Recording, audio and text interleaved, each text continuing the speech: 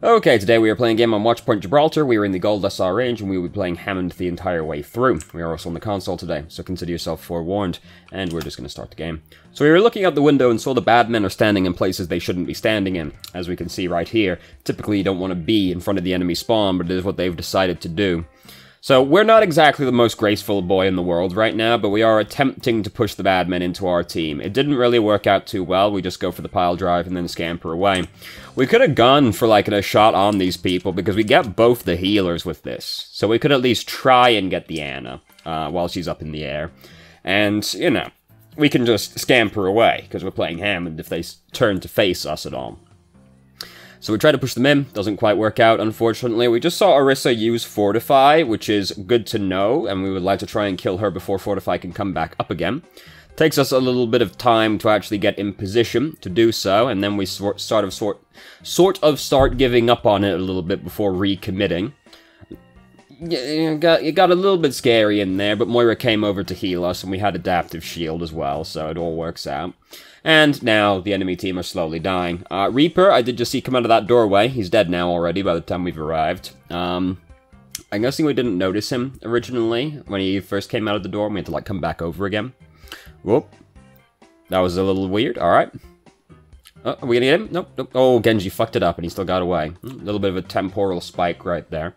So we've got Minefield built up. We go for the Minefield right here. And we got a lot of them. Tried to push Orisa back in, but she died before we could push her back into the mines that we had placed, which is very inconsiderate of her, frankly. It would have been sick if she had gone into the mines. So, we've managed to capture the first checkpoint. We're up here bullying Sigma around a little bit. Oh, he's got his shield up. He's really low, though, so we're still trying to get him. Alright, we got him in the end. We did die for it, but we did get him, and that's the important thing. We can't let him get away. So, you know, essentially aim better. Like, we didn't kill him as cleanly as we could have done. We missed the pile driver because he went through the other side of the shield, you know. It could have been better overall, but I would have probably killed myself trying to kill him as well, because frankly I would have felt like I've deserved that kill and he's trying to cheat me out of it. So after Moira. Moira's kind of a hard one to kill as Hammond unless you can catch her right after using Fade. Because otherwise she's just gonna fade away from you, and if you don't aim good enough, she's just gonna drain through you, and you'll be very upset about it. We've almost got, Minefield built up. We are just firing randomly right now, which is not a very good use of company resources, because we got like an 80 bullet clip here, and probably like 5 of them actually hit something other than a wall. So, that's not very good, because now we get over here to Moira, and we don't have any bullets left, which makes it very awkward for us to actually kill her. So, try and be a little bit more conservative with your ammo, which might be weird to say in a game where you've got infinite ammo. Technically not true. You have infinite reloads. Infinite ammo is slightly different to that, but yeah, someone with a longish reload like Hammond, if you get caught having to reload, it's very upsetting, especially if you went for a big play and your gun was not loaded. So we push Sigma way into our team, which is the ultimate goal of Hammond. And now we're just going to go through and drop the mines on their team. And we managed to get 3 people. Symmetra threw up her shield, presumably just, you know, as a show of solidarity. Like, yeah, we're fucking getting them. And here comes Sigma again. He's like, he should have waited for more of his team to be back, really, before he did that, because he just ended up getting, like, clapped in the face, but they were running out of time rather swiftly, but he could have waited, like, an extra couple of seconds. But it all went very well for us, so now we are going to defend still on Hammond, which is fine. Now, fortunately, our other tank is Reinhardt, which makes it very easy for us to not have to worry about, like, protecting our team that much, because we should be able to assume he will be doing that. There is a question in the email about making space on Hammond, which we will talk about later, being it's in the email and all. And there is also a question in there about Mercy, which might be a bit of a dramatic change from having been playing Hammond in the game, but, you know. So half our team's dead, both our healers are dead, we should be leaving. because we're about to die. We're going back in. We're gonna... They did it. Thank goodness that none of them did anything to hit us. So now we're just gonna scamper around, stealing all the health kits. As you do. And they're pushing in, you know... That's unfortunate. That was never going to hit anybody. That was not a good use of pile driver. Oh, Mercy missed the health kit. Goddamn. Unless, like, one of them was really bad and just walked out from under the bridge. Like, what was that? That was never going to hit anybody. So we are trying to harass this Orisa right now. It's a little bit just, like, aim better advice, but... Orisa's got a really big head. Like, you can go up and, like, try to get the headshots in instead. Like, she's got a pretty big head. She's easy to headshot. Also, it's better, usually, to wait for Fortify to be up before you, like, make a serious attempt to try and kill Orisa, because it's very hard to do it through Fortify. And they're gonna capture that checkpoint. We shouldn't have even, like, gone to try and defend it. Like, it was never going to happen. All that was gonna happen was we risk dying and feeding ult charge to the enemy team. So we're just still scampering around, stealing these health kits. We haven't felt super productive during this round so far, mostly just because we've spent a lot of time running around collecting health to actually use to fight. Junkrat's using the tire right now, killed 2 people. Bit of a temporal flux again. We are making Mercy quite sad, which is important. We missed where we used Minefield in there, but I'm guessing we dropped it on their heads. And, they aren't pushing very well, so we'll assume we got a lot of kills. Now... Does this seem, you know, you play an Orisa right here, does this seem like the sort of thing that's going to get you huge dividends to use the bongo right now? You know, just you, the 2 supports, one of the supports is Mercy, you know, so Junkrat is making it very difficult for us to actually finish this Mercy. We ended up killing Moira instead of Mercy. Oh god, we're so low, Jesus Christ, that was scary, but we got both the supports. Hooray. Junkrat made it a little bit harder for us, but, you know, we are making Mercy very sad this game, and that's the ultimate goal of, well, everybody playing this game, really, is to, make the Mercy players sad, you know? So we've got Minefield built up again. We're doing a pretty good job of, like, generating ult charge. Here, we've, like, dreadful use of company resources. There's nothing here. We basically just, like, came around this corner and just, like, dropped it down right there, but they're all just leaving, so it's not really, paid dividends, and we can't... It's not very easy for us to, like, push them into it from this angle, either, though we are trying our best. It didn't work, sadly, so not great use of company resources. Moira's using Coalescence now. Junkrat's also using Riptire, and... There we go. So we're missing... Oh, he was unhappy about that one. He was unhappy about that tire killing him. It's okay. We've got health kits nearby that we can scamper around and collect. We're going in now. I'd rather wait a little bit longer, just like a little bit, for our teammates to be closer before we do that one. So we go and disengage over here. We could have, like, kept fighting. Like, we've got massive... adaptive shield right now, and our team's regrouping. Like, we can stay and fight for a little bit longer. We got 4 seconds left on this shield. We can make a little bit more of a go at it before we run away to collect this mini health kit, which didn't really heal us a huge amount. We'd be better off fighting it out over here still while the adaptive shield is on us, and then, as it's running out, disengaging to go over to the other doorway so that we can meet the healers as they're regrouping with us. And we found the Junkrat trap. It'd be like that sometimes when you play in Hammond. Sometimes you find the Junkrat trap. And then, you know, gotta watch your feet, but simultaneously when you're playing Hammond, you're usually moving quite fast, and stopping can be a bit of trouble for Hammond sometimes, so, you know, sometimes you're gonna get hit by it. Not the most graceful aerial maneuver ever, but we didn't find the Junkrat trap, so that's all that really matters. So we decide to use the minefield right there. It kind of like hesitated on it for a second before deciding to commit to it.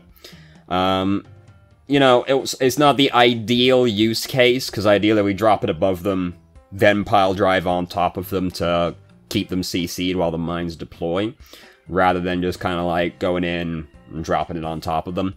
Tends to be a less impactful engage that way. And with people like, with Sigma in the game now as well, like, it's so easy to clear the minefield that just having them laying around isn't as good unless people are just going to be bad and walk straight into the minefield. Or if you can push them into it, that can also happen sometimes as well. We were trying to push Orisa right now. She actually has Fortify up at this moment in time, so we should have waited like half a second before attempting that maneuver to put Orisa into our team. McCree is going fucking in right now with Reinhardt, so Orisa's dead regardless. Oh, Mercy's down there. Mercy's dead now. If she didn't, like, shoot her gun, she might have gotten away with that. People might not have noticed. And then she could have walked out the other door. But, you know, at the same time, she at least just died faster. Oh, sick, we killed him. Nice. So now we've learned they have a Mei. This is dreadful news for us as Hammond, because Mei can fuck us up good and proper.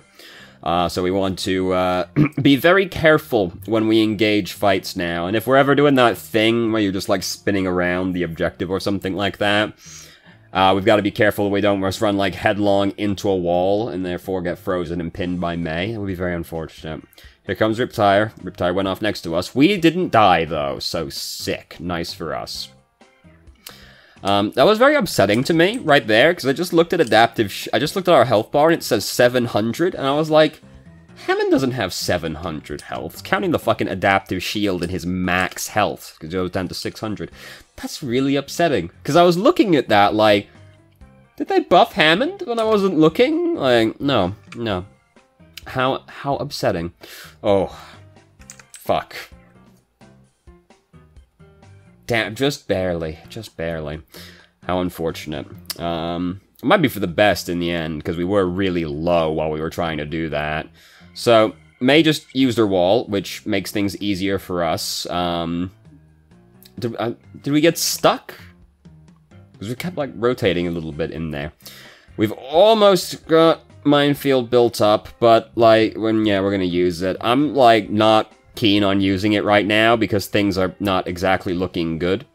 Our team does start making it back, but by the time they arrive, the minefield's like already gone. I would have rather saved it because at this point I'm just kind of like, this checkpoint's probably gone, and I'd rather save the ultimate to use during a fight that we have a better chance of winning than that one.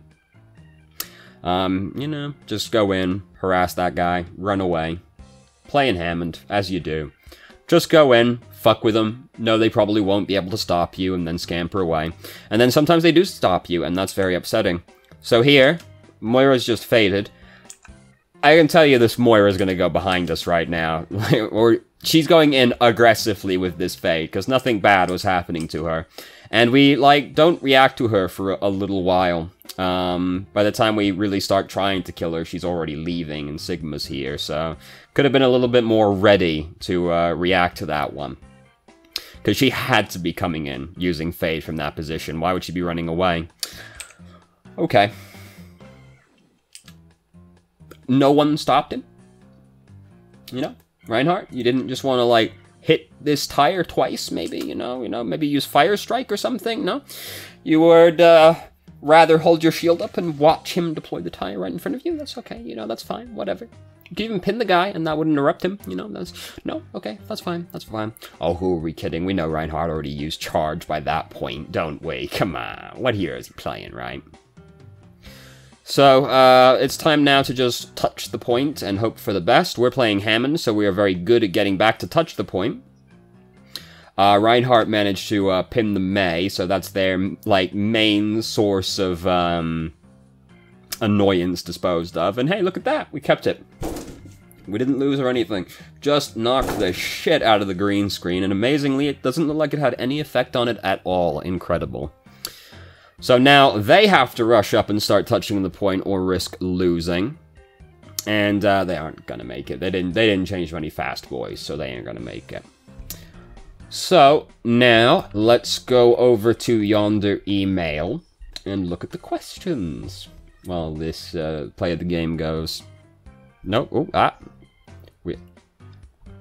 Nope, we're not. Don't even get to see it. Don't. Here we go. Okay, great. Oh, how dynamic! Look at that. Incredible. Yeah. You show him, McCree.